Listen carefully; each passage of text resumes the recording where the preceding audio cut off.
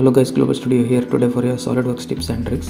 In this video, we will learn how to make the flange for this circular edge. You can create a flange for this circular edge using edge flange option. Go to Sheetmetal tab and take this edge flange option and then select this edge. As you can see guys here, you can create the flange using this edge flange option. But do you think this is the right method to create a flange for sheet metal? Obviously not. If you are creating a flange using this method and creating a flat pattern, then that is considered as a wrong practice.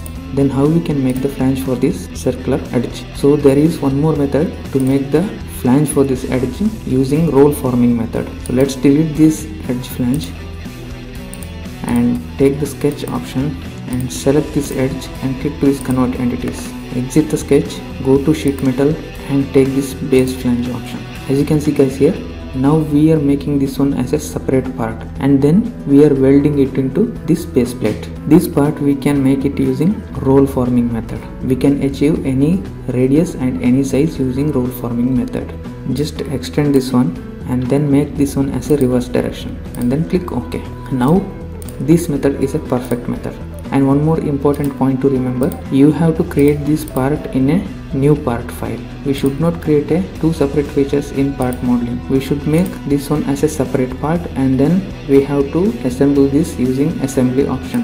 Then we have to weld these two parts. Go to weldment and take this weld bead option. Select the face of the first feature and also select the face of the second feature. And then mention the size of the weld bead 2 mm. You can create two types of welding. One is continuous welding and one is intermittent welding, like this, and then click OK. As you can see guys here, you got the welding details here. I hope you guys learn this method properly. So do not forget that we cannot create a flange directly for this circular edge, and don't worry about the curved edge that is not available in this area. After welding this from inside, you can grind the outside area. That's all guys for this video. I hope you guys learned this method properly. If you like this video, then please don't forget to like, share and subscribe. Thank you for watching the video. We will meet again in the next video with new tips and tricks. Thank you for watching. Bye bye.